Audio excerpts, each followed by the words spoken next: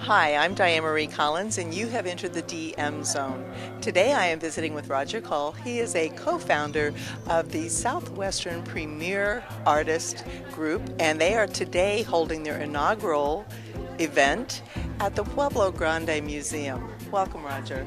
Thank you. I want to talk about this incredible work of yours, Pictorial Leather Sculpture. Yes. Okay, and this is so unique. You do it with two tools, which we don't have to show today, but that's all right. I want you to talk to me about how you came about this. Leather is traditionally hammered, and when you hammer it, it gets a hard edge look that looks like a craft project. I needed a softer look that was more conducive to a fine art look. A clay modeler's spoon and a swivel knife gave me that soft look that I needed. Totally hand done, but the beauty of it is you can carry your entire shop in your shirt pocket.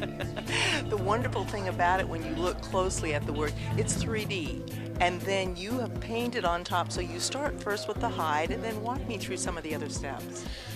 Once the hide is done to where it's stretched and holding the shape and form that you need, then there are hand-painted dyes that go onto it. You want dyes rather than paints because leather is like a sponge and you want the dyes to pull into it, nothing on the surface. Finally, there's a sealant put on that protects it forever, permanently sealed. And then finally, Sleeping Beauty turquoise. Now, tell me about Sleeping Beauty. I had no idea. Sleeping Beauty turquoise? Talk to me about that. It's a great name because you can't forget it. But it's Arizona, and the wonderful legend of the Superstition Mountains gives you the location. Right up behind Superstition are the little copper towns, and there are 5 shafts that are all called Sleeping Beauty because it's on the same vein. So it's all Arizona turquoise, and like I say, you cannot forget that name, Sleeping Beauty. Well, it has that unique color of turquoise. I mean, because I've got turquoise from Nevada and turquoise from Persia, but this turquoise reminds me as a child growing up here in Arizona. It is that unique Arizona turquoise. It's the sky stone.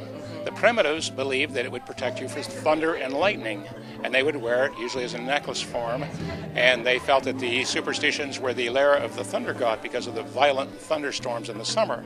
So this was their protection. So it is something that has history connected to it. It's wonderful. You've been doing this how long now? 32 years full time, and it's been the best 32 years of my life. And you have a phenomenal number of hides that you have used in those 32 years. Just tell me, I've got to have you say it. There's a learning curve to everything. I have a body of work out that totals somewhere in the range of 14,000 leather pictures. That's not bragging rights for numbers, it's a ton of experience. But I have also ruined more leather than any living human to get there. Well, that's a modesty showing through, but it doesn't, the work that you've shown here today is wonderful. The idea of the Pueblo Grande Museum show, was this a joint one with your partner Judy, or was this all on your own, or how did this come about? Judy is an incredible person in that she has incredible ideas. And one of the things we did here, because she is Choctaw, we did the all-native show here in December, but we wanted something that would embrace the cultures here. So we discussed it and discovered that at the turn of the last century, you had not only the cowboy Indian thing, but you had the Hispanic, the Chinese, the Irish, everybody in between. So we wanted to develop something with the museum that would be a fundraiser for the museum. They would embrace not only the music, the dances, the artwork, all of these things combined to create a real destination event for this museum. They would really keep it on the map and raise funds for it. That's a wonderful idea, and as a Native American, I agree with you that we need to remember every culture that came in and formed our state.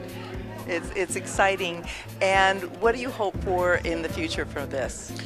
Next year is going to be a centennial year for the state, and there's going to be additional funding allotted with the museum and with sponsorships and things. We want this to grow. We would like to see it double in size next year. We want the advertising to be supreme on this, and we are having a lot to do with the state and with the state officials on this coming event.